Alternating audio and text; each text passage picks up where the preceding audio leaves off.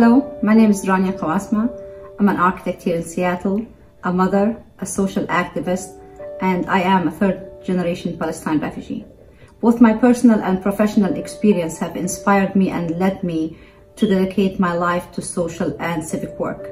Recently, I led a project in Tacoma featuring affordable micro-unit housing through my work at Koz Development. I am part of Architecture for Refugees internationally, and I recently established the US chapter. I was originally asked by TCH to be their guest speaker at their annual luncheon. And due to COVID-19, TCH's doors are currently closed with a statewide mandate to stay home, stay safe through April 6th. Unfortunately, TCH's 110th annual luncheon has been canceled. However, TCH is still serving their clients through their core programs in immigration, employment, and advocacy for victims of crimes. We are following a mandate to only leave our homes for essentials. That's why I'm coming to you today through this video. Many of you have asked, what can we do? How can we help in this unprecedented time? I ask you to join me to make a financial contribution to TCH at this crisis. TCH's goal is to raise $100,000. As a community activist, I see firsthand the vulnerability that many of TCH's clients, immigrants, refugees, and US citizens have been going through. Many of them are financially at risk. They are concerned about their immigration status.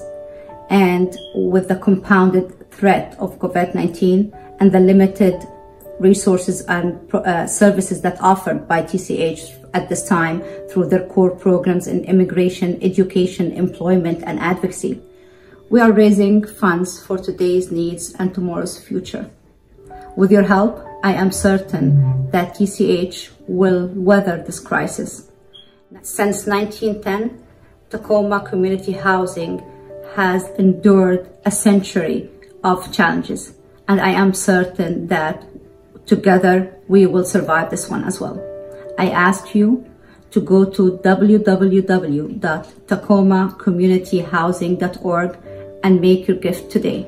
You can make a one-time gift, or you can pledge a monthly recurring gift online or by mailing TCH directly. You can also share this message and this video with your family and friends.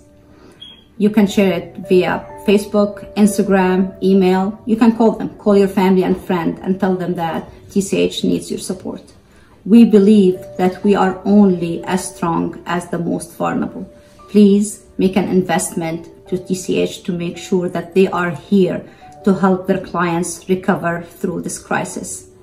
The most vulnerable of our community need your help. Thank you.